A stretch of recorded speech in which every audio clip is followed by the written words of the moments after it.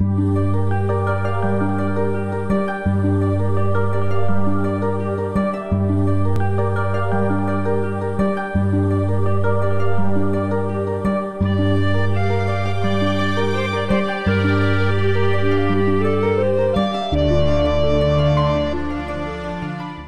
of the forecast for the vote was not as it came out, so it was a surprise in a sense.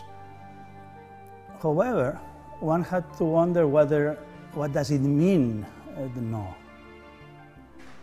For some people, no meant that we want to break, we might be better on our own after all these years of austerity, and on our own, even with the drachma, will be in a better position. For other people, was simply to say we want to be Europe aware of how difficult the situation is, and in a sense we would like to find a solution that takes into account. Those two questions are different. A referendum has always to have, if it wants to be credible, a very clear question that people know what happens the day after. Like we vote the Constitution and the day after we apply the Constitution. In this case, it was not clear. So it was an element of confusion. And therefore, it's not surprising that a lot of polls were wrong. Why? Because people were also voting at the same time other things. In particular, they were going to the bank, getting out all the money possible out of their banks, basically leaving the banks without any deposits, or just the people, the few that they left. And at the same time, any question about do you like to leave the euro and Europe, 70% will say no to that, or yes to Europe in a sense. And it's not surprising that in the last few days, just before the referendum, they tried to solve it. I mean, Cipras sent this proposal, basically was accepting the conditions to avoid it. They talk all the time that this is not to break with the euro. So I think that, in a sense, people will vote yes to Europe.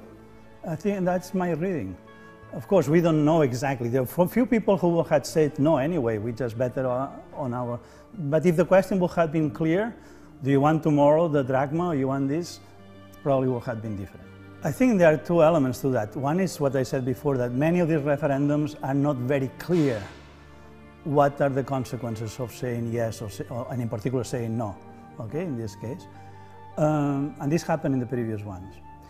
But there is an element which is related to that, which is we take Europe for granted. So we take for granted that the things are going to work, that we're going to be able to travel, we're going to have all these things. And then, of course, if we say no, it means like, okay, can I improve a little on my side? So there is an element of opportunism in those things. When people vote for the Parliament, European Parliament, are voting thinking about domestic issues or about European issues. And we're still too much on the domestic issues, even though more and more is the European issues which matter, because it will tell you whether you have these packages or not, or these things. So we are moving in this, but maybe a little too slow. Whether it's credible, that's exactly the main issue. And this, the whole process of these 5 years is this combination of confusion and credibility. Confusion because on the one hand, they said, okay, we will do all these things, and then sometimes you don't see them happening, okay? Or on the other hand, because on the European side, they say, okay, yeah, we will do whatever it takes. But that's not clear. You have to put more clear in which conditions and whether these conditions are really possible and feasible. So it's been always this discussion.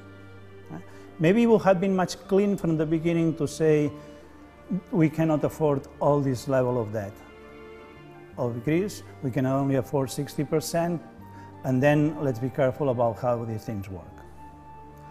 Of course, that would have meant a more serious haircut for some banks, and probably some banks were not happy about that, and that's what didn't happen. At that point, it was also said that will create a lot of contagion. Well, contagion, we had it in any case. And a haircut, we had it in any case.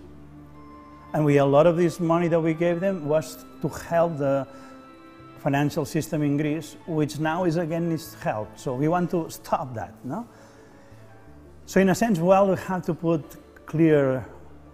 draw the lines.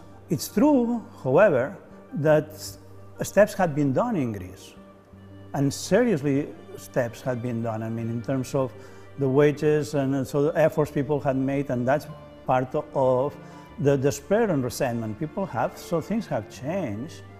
And, for example, something that is important is that there was an agreement or there was serious discussion about having a debt restructuring, which is a major point, but it's very conditional on having what is a primary deficit, a primary surplus, okay? So which means that it's not just simply to pay more debts and more debts and more debts, to stop on that. And it's true that before the new government, Tsipras, came in, they were already in this path. So it's a little funny that now it's him who's claiming that's going to ask the credibility, because in the last few months nothing had happened. On the other hand, things might have changed. I mean, people also grew up when they have to take some responsibilities, and it's true that maybe the best aspect of the referendum is that if he has the authority to say, now we wanted to go and find a solution, we need to do some things. And some things sometimes it may be to cut defense expenditure, so they don't have to be all the time the same people. But the important thing, and also this is a lesson for both parts, is that I think a mistake had been from the beginning to be too interventionist on telling them what to do. Ademu is a project is called for a dynamic European monetary union, and it's precisely to bring what we have learned quite a lot in the last few years in macroeconomics in particular, and also in legal aspects and so on, to reassess the framework and to try to bring better solutions. This goes in parallel that changes have been done. There is this so-called Van Rompuy report in 2012 of the 4 presidents. Now in June has been a new report of the 5 presidents, okay? And this had been steps being done about creating the banking union and all these things, so it goes in this direction. So let me be more specific to the case. Something that we work is about what is the best way to design mechanisms and contracts across countries and so on. Something that the theory shows is that the debt, usually debt is not the optimal thing to do. Okay? So for example, I work here with Professor Albert Marcet. We develop a theory of recursive contracts, and that tells us better ways to do things. And we apply that with a project in Ademu with other colleagues, Arpat Abram and other colleagues, to design more stability mechanisms. What does it mean?